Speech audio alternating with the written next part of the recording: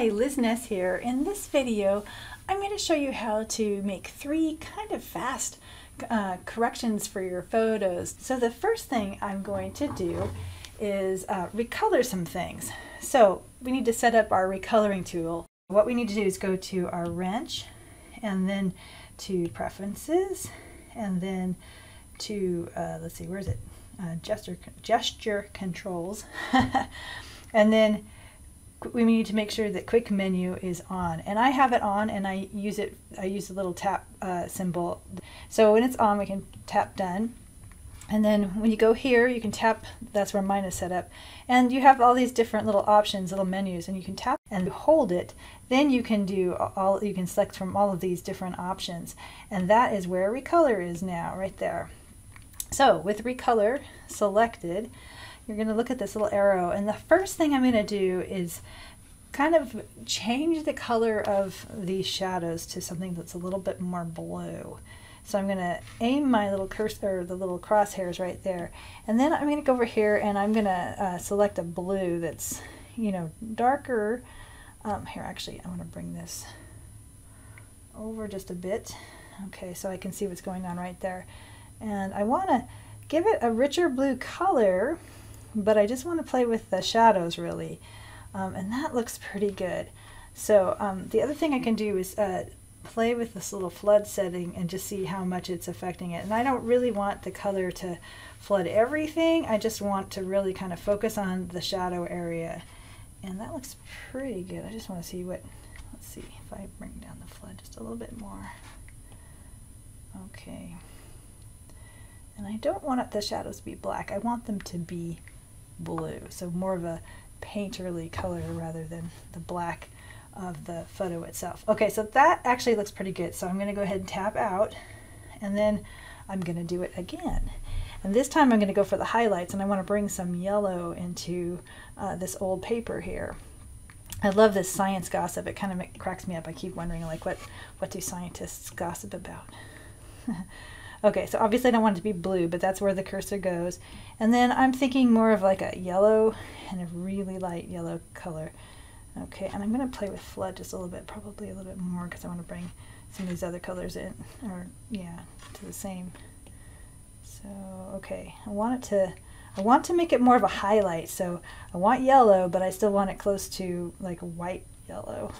So that looks good. That gives me a lot of contrast already. So I like that, and I like the level of flooding, so I'm going to go ahead and tap out again. Okay, now I'm going to just look at this.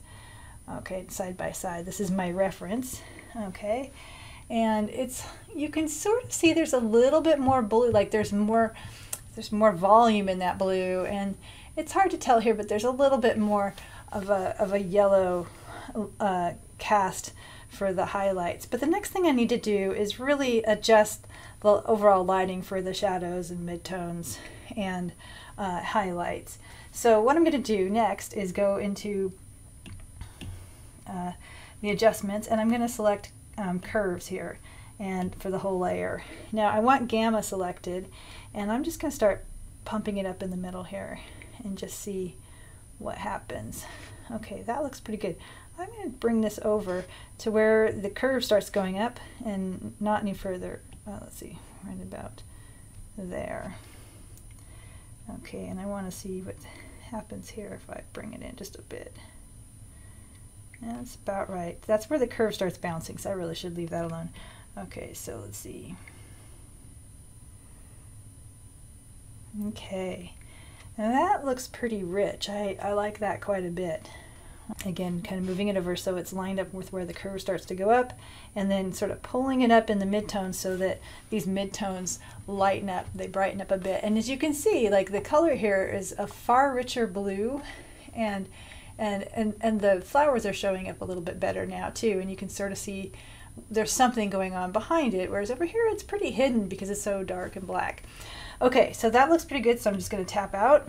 And then the last thing I want to do is sort of help our eye go to where I want the eye to go. So our eyes are really drawn by the bright objects. So we've got some brightness right here, and then we have a couple bright dots in here. So I'm going to use the clone tool for that. So again, the adjustments layer here and clone. And then you just take this little guy right here and you put him in something that is close to what you want, and you can just start painting. Oh, actually I should double check here. Oh good, I do have the monoline selected and fairly small, so that's pretty good.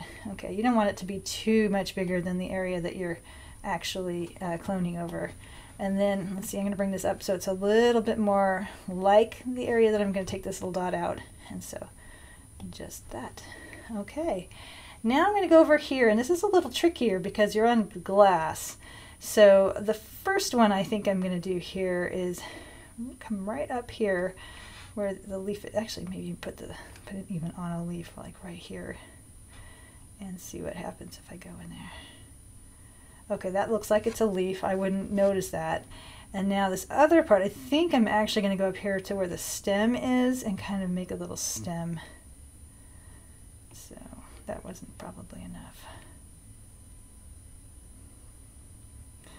There, that actually looks like it's just dark in there. So that actually does a pretty good job.